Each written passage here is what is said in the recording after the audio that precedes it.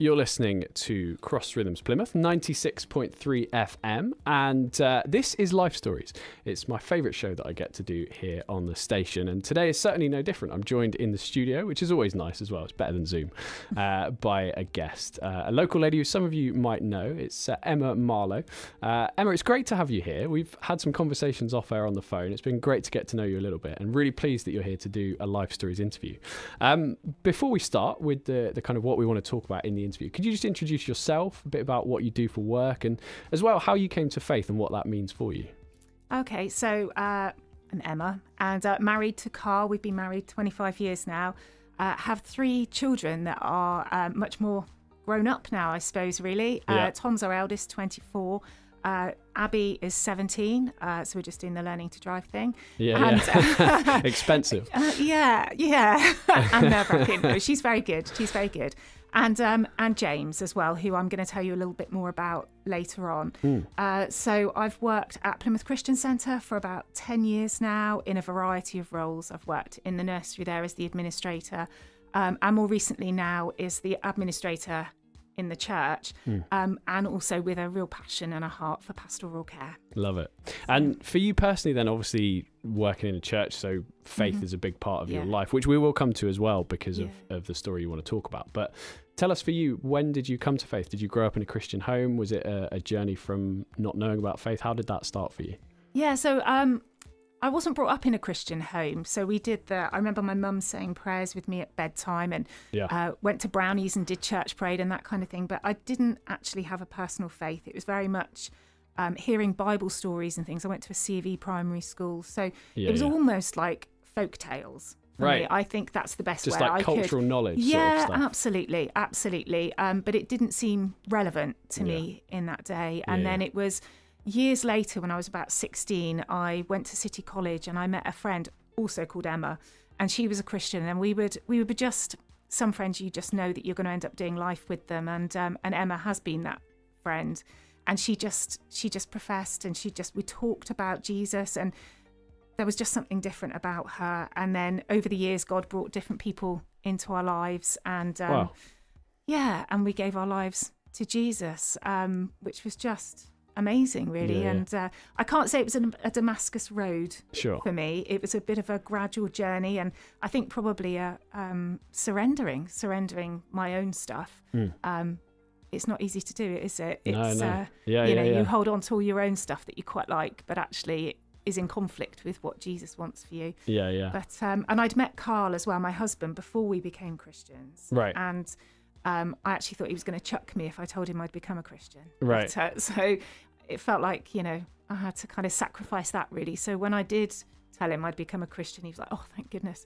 I feel the same, and I didn't know how to tell you. So it was just... Oh, that's awesome. God was in it, but it felt a bit like a Abraham. Yeah.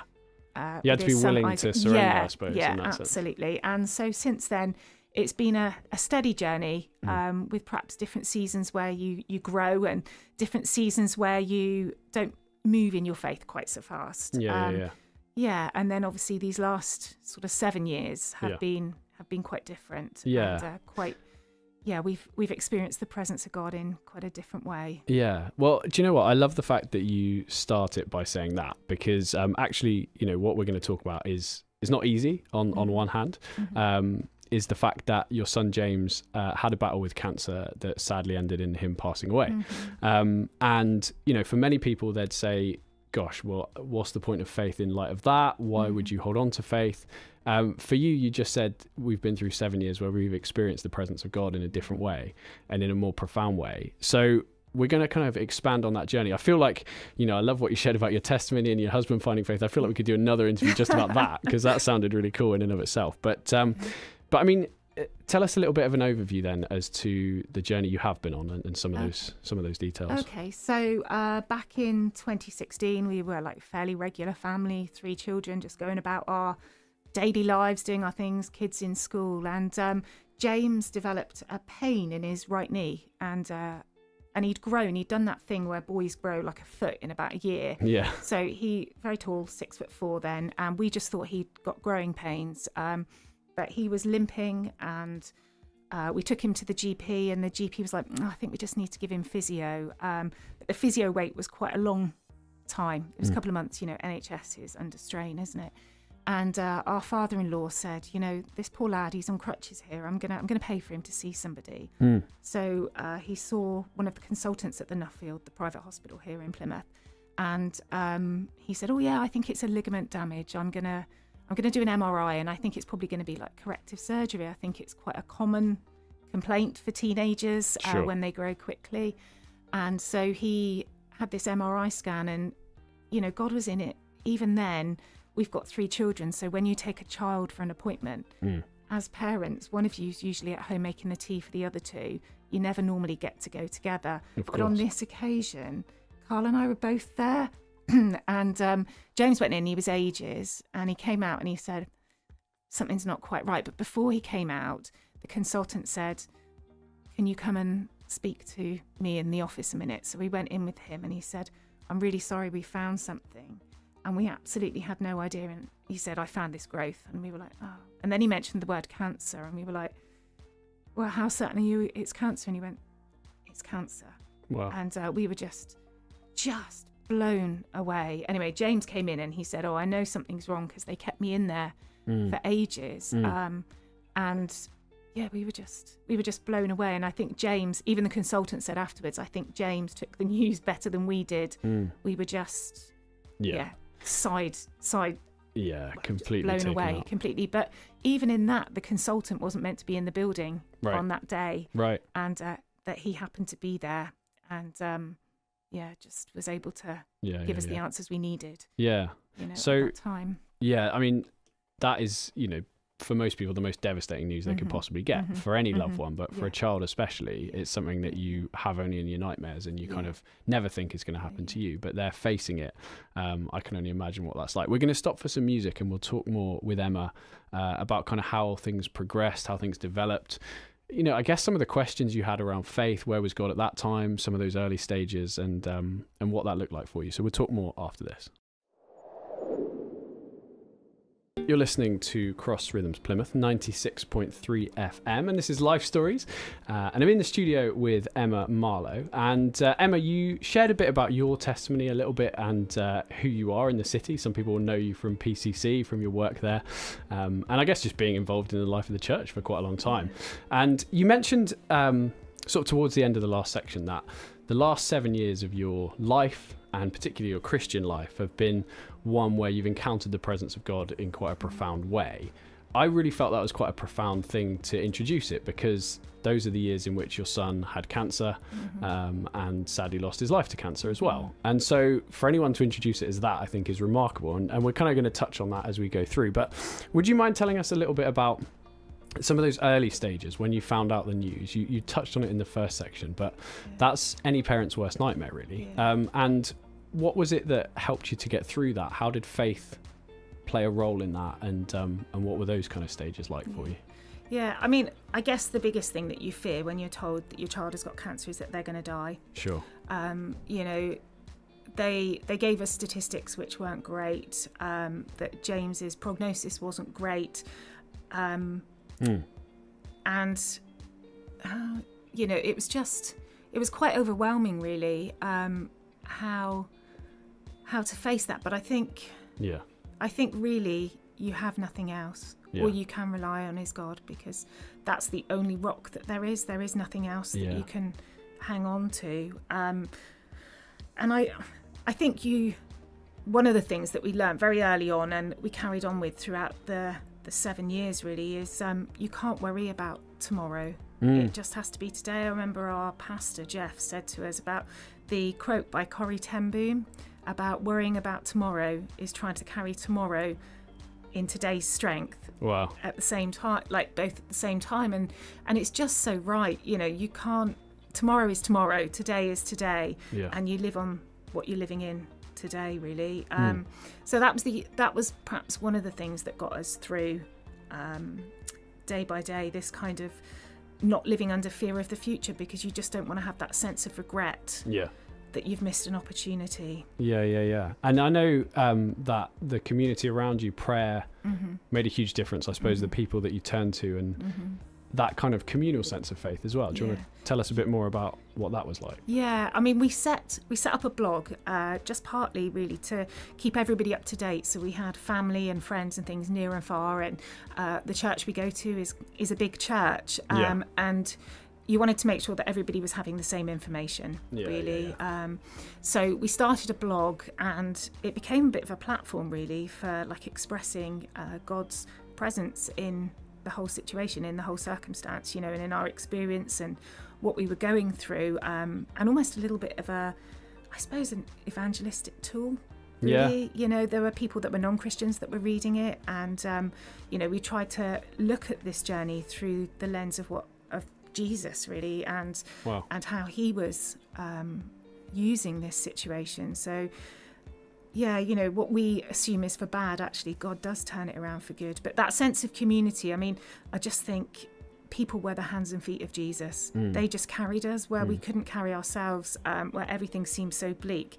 There was one occasion when I was in the hospital with James. Carl must have been back in Plymouth with the other two, and just this huge sense of anxiety like ripped through me, like I was shaking. I couldn't pick up my coffee cup. And I texted out a few people and said, would you just pray, because I just don't know. James was asleep thankfully at the time, and I was thinking, I can't be like this when he wakes up. I can't be like this. And I remember praying, or I remember asking people to pray, and then when like this sense of peace just enveloped the room, really, and it was the prayer of the saints. It was just incredible. That's incredible stuff. And I think the way in which you interact with faith is kind of shaped through those seasons, isn't it? And some stuff becomes sharper, becomes more real through that. I love what you said, a quote from Corrie ten Boom, because obviously anyone who knows Corrie's story is, through the Second World War, those atrocities, we all face suffering one way or another. And I think for some people the biggest stumbling block to faith can be suffering, but equally in the face of suffering, as you said, like what else do you have apart from God? That's quite a profound thing. Do you feel like some things became more real, kind of sharper, more in focus in those times, in that sense? I mean, one of the things I think really happened is that refining process. Is you kind of really do start to think about what's important and what's not important, and just that burning off, that burning off of the stuff. Don't sweat the small stuff. It's the big things that really matter. And then what is the big thing? And the big thing is Jesus, isn't it? And what is our purpose here on this earth, to love God and have fellowship with each other. And all of a sudden that becomes the focus. Love it. I'm going to talk more with Emma right after this. You're listening to Cross Rhythms Plymouth 96.3 FM, and this is Life Stories. I'm in conversation with Emma Marlow, talking about quite a profound process really that you went through. Very painful, difficult process of your son having cancer, going through that journey of cancer, the ups and the downs, and there were some ups. We'll talk about it a bit in this section, a bit about some of the journey that you took with that, and how you've kind of come through that, and how faith has been such a key part, how God's been so real through those things, as you talked about in that last section. I wondered if you'd start this section by telling us a bit about James, about what he's like, what he was like growing up, and I guess what his faith was like as well. Was faith present for him? Was that something that he shared in? I love the blogs that you talked about. Did he engage in that? What was he like? Well, James was a real extrovert, actually, a real people person, a real chatterbox. I wonder where he gets that from. But really all about people, very fun loving, sees the moment. This is, it's today. This is what we can do today. And he was brought up, we brought him up in a Christian home. We prayed. He made a commitment for himself when he was about 6 or 7, professed that Jesus was Lord. But to be honest, as he got to his teenage years, he did waver a bit, the pressures and the draw of the world, really. But he always knew what his faith was. And interestingly, he would have a girlfriend, and he always brought them to Alpha, and it became a bit of a whenever he started dating somebody, he'd like invite them to Alpha, which was like really as good. As a date or as a no, not as a date, but it was but he brought them because it was like he just really wanted them to know what it was all about, what really was important. Sure.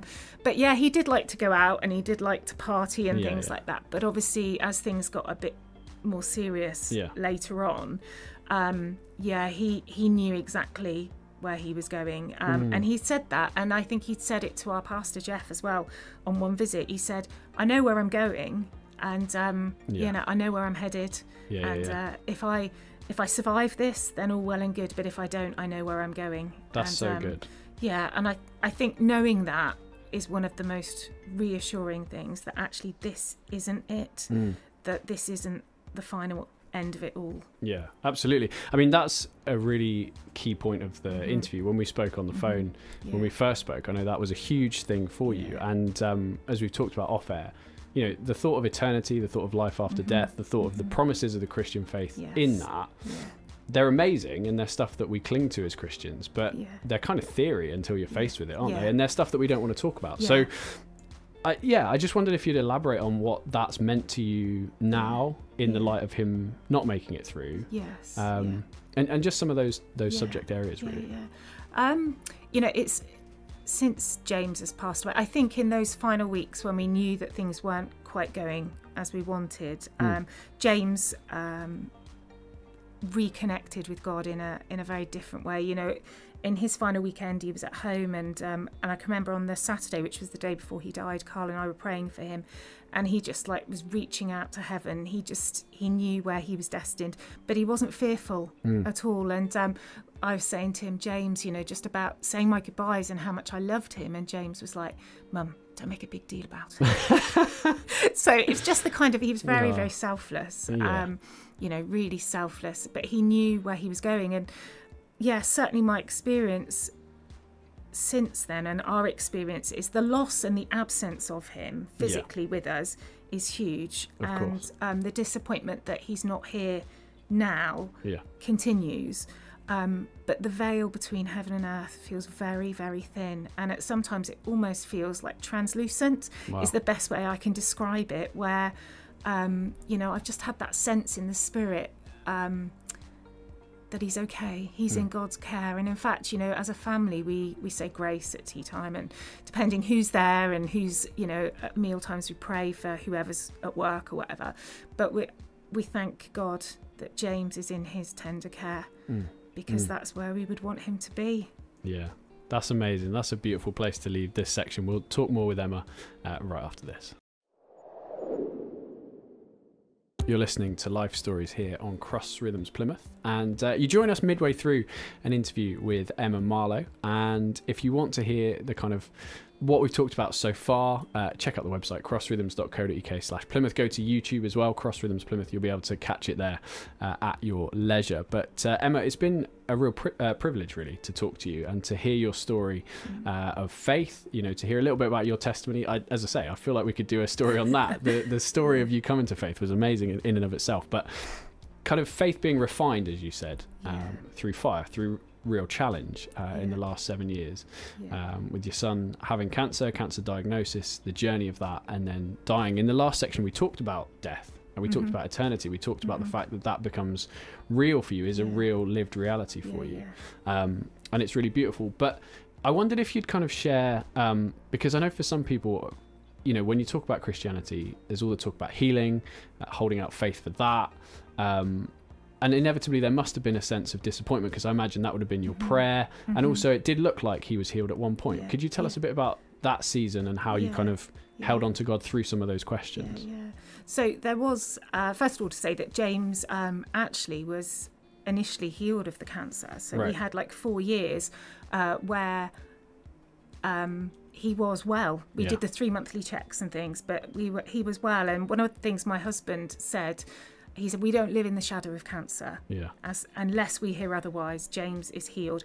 And so we lived. And it was the best way to live, to be honest with you, because we could have so easily said, oh, we're not going to arrange this, or we're not going to do that, or we're going to be afraid. We're going to be fearful because this is going to happen. But actually, Carl was very no, it's over until we're told otherwise. And for us, that was it. And James was approaching the kind of golden 5 years, which is when they say when you're 5 years out, you're healed. Right. And that's it. Right. And he was on the approach to that, not far short of it. We thought we were home and dry. And then the cancer returned very aggressively and caused lots of medical complications for James. Yeah. And so, yeah, it was a shock. It was a real shock that it had come back.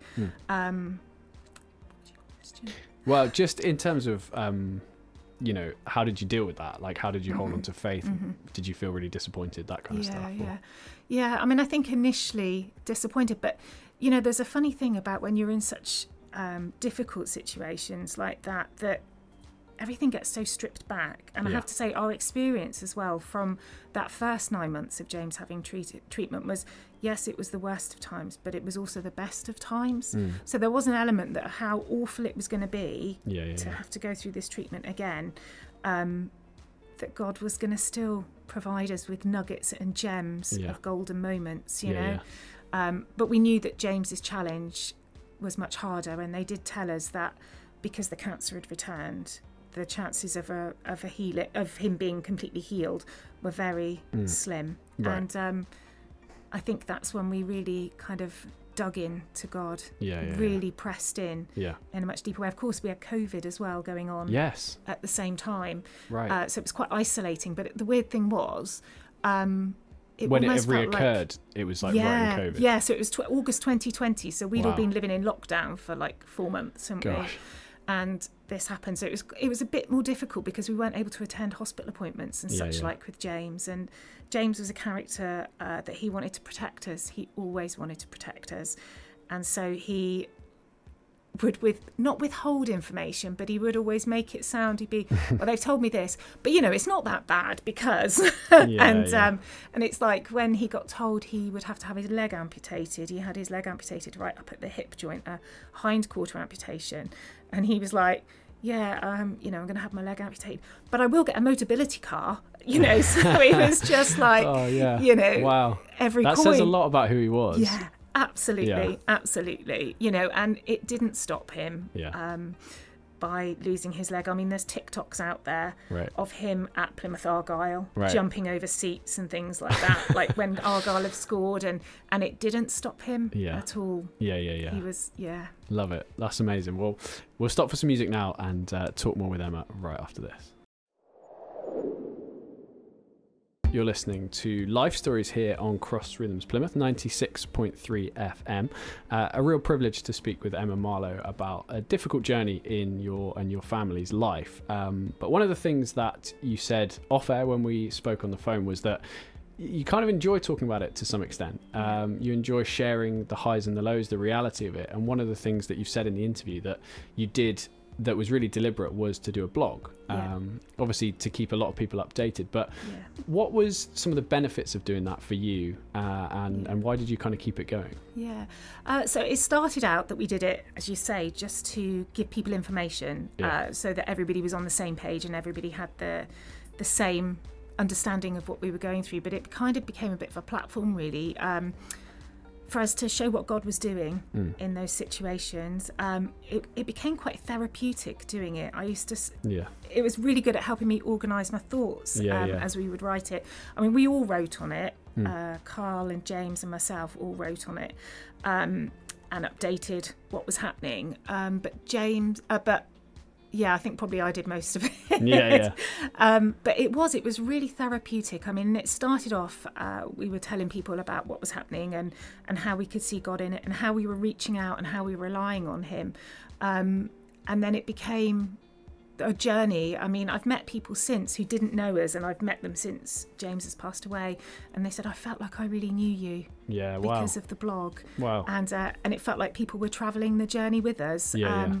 And people were really invested in their prayers and just in their love. That's awesome. It was, that. I was just going to say, it must have shown you how much people cared by how much time they would have spent reading it, because you're like, wow, you're actually taking the time to properly look at this. And my husband Carl said, you know, he said, I don't think I'm an evangelist, but if this is how I can evangelise just by telling people Love it. About what's happening in our situation and where God is in our situation, then so be it. If this is the bit that I can do, and so that was really good. But it did just lift us, that sense of community. I mean, God created community, didn't He? And one of the biggest things to come out of this is I've never ever valued people as much as I value them now, and I can actually see that people colour your world. They absolutely colour your world, and each person brings their little bit, and in that perfectly woven tapestry, God gives you what you need just in that situation, in that circumstance, that no other way. You couldn't orchestrate it in a man-made way. Totally. It can only be the power of the Holy Spirit. That's awesome. And the blog, you put it online, so it's still up there. Where can people find it if they're curious and want to kind of find out a bit more? So it's on the WordPress platform. That's the platform that we've used, and it's called Marlow 1 in a Million. And it was called that because 1 in a million was the statistic of getting osteosarcoma, which is a bone cancer, which is what James had and was diagnosed with.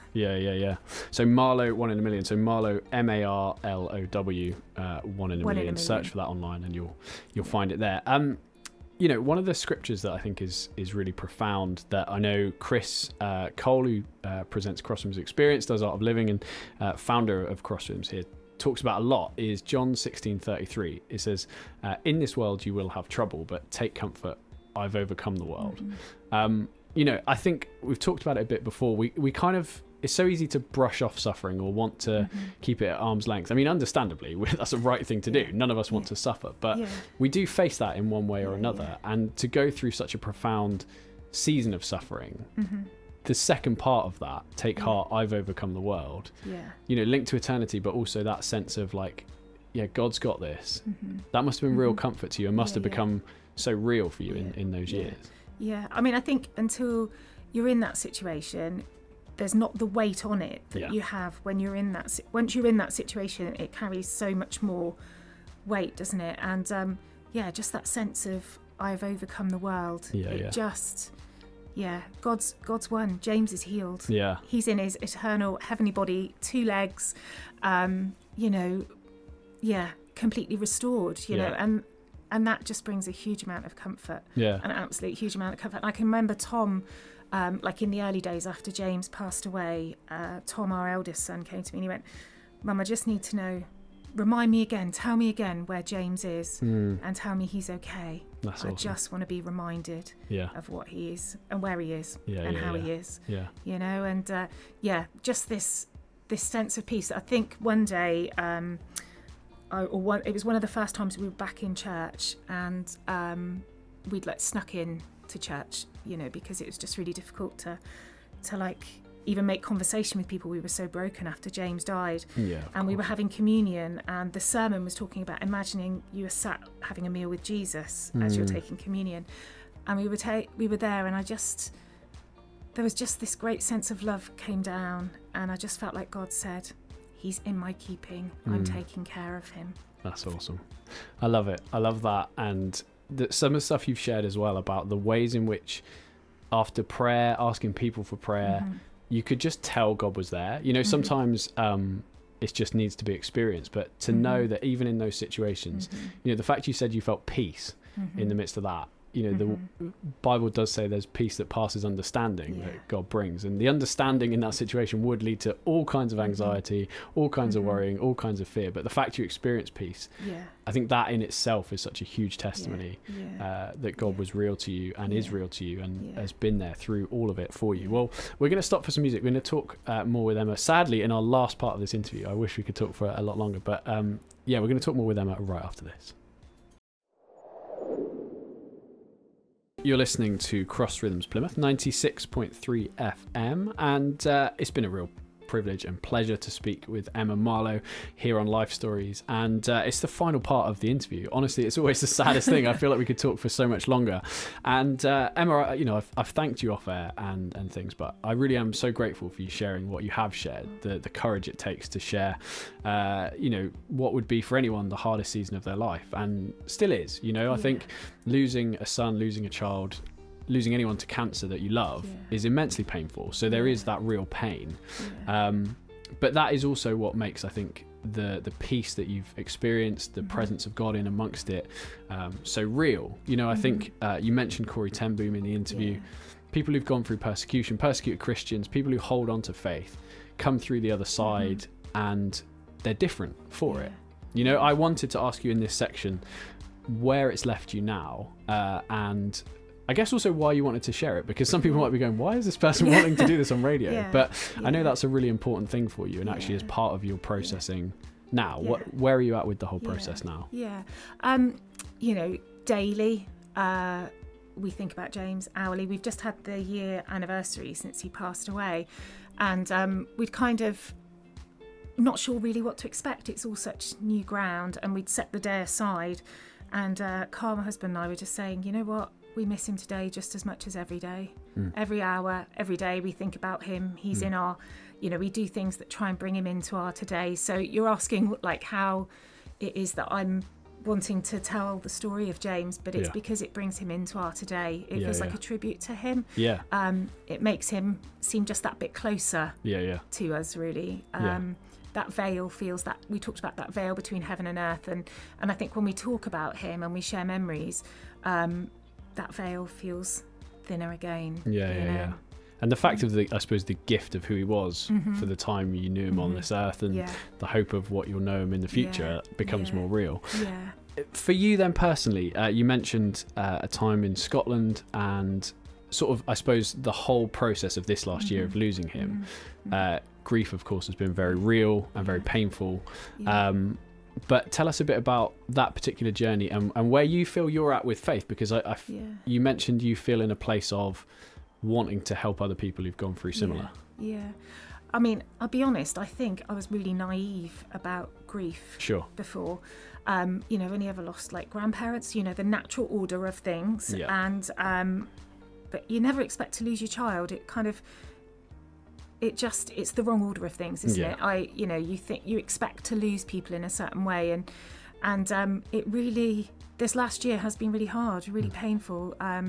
You know, we miss James every hour of every day, and we long for him to be back. You know, we're disappointed he's not here with us, and there's things that we do as a family where we feel, you know, if only James were here, kind of thing. But his personality and his character was very much like, you seize the day. You know, you go out, you make the most of it, what you're waiting for. And often now there's times when I could almost hear him on my shoulder going, oh mum, just get on with it, just do it, you know, make the most of it. But it has been a really dark time. It has been really difficult. I think I was very naive about grief, and I think, you know, as a society we're quite clinical about, we can be quite clinical about grief. You know, you have your 6 weeks and then you go back to work and you carry on, and I did go back to work after 6 weeks, and I think it was like that hope of clinging on to something normal.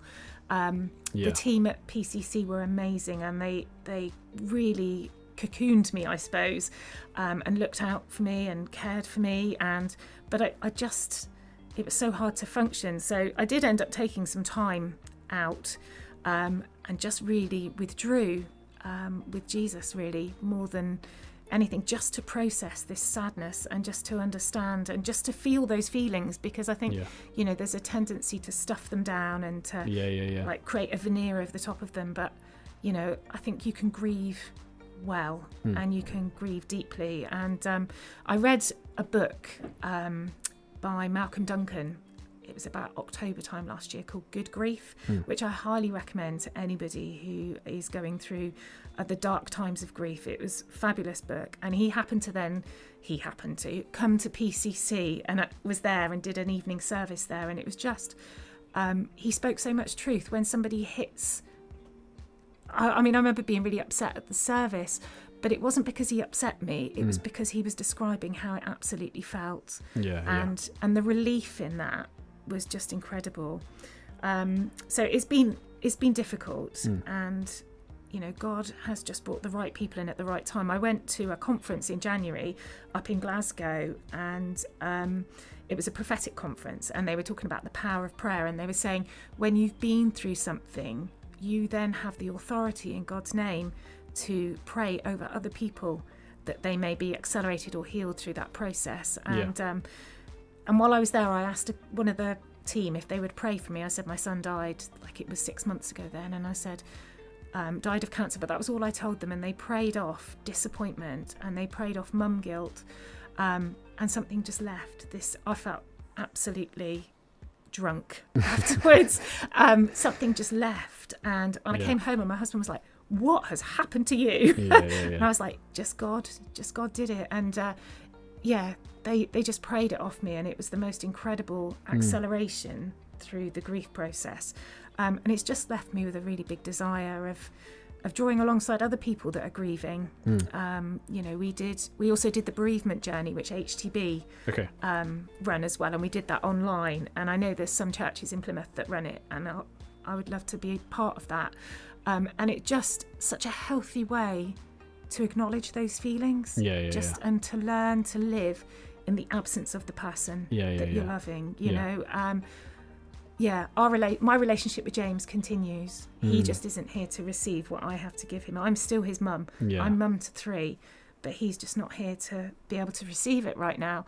And one day I'll be with him, and we'll get to be a family as we are.